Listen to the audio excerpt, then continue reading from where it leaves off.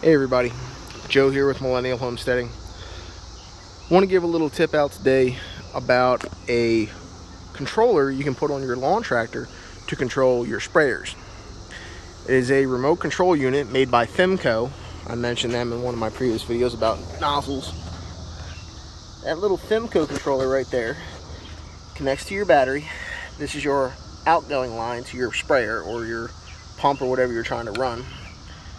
It's a 12 volt system. I believe it'll allow up to 30 amps max. And then over here you have a little controller. I keep it on my keychain, that way it doesn't fall off when I'm mowing.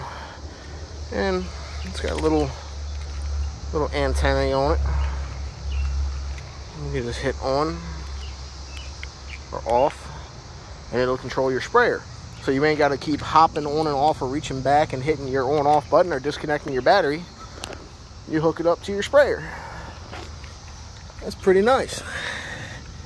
It's something that you may know about, you may not know about. We're all here to grow together.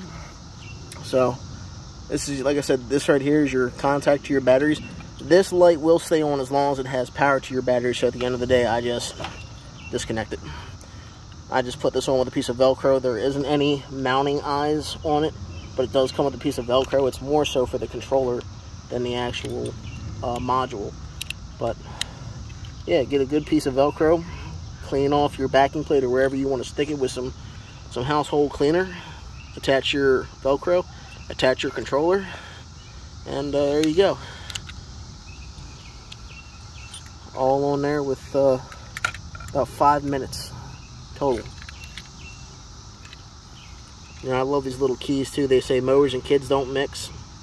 I just don't think they're using the right blades. I think mulcher blades will make them mix perfectly. Just kidding.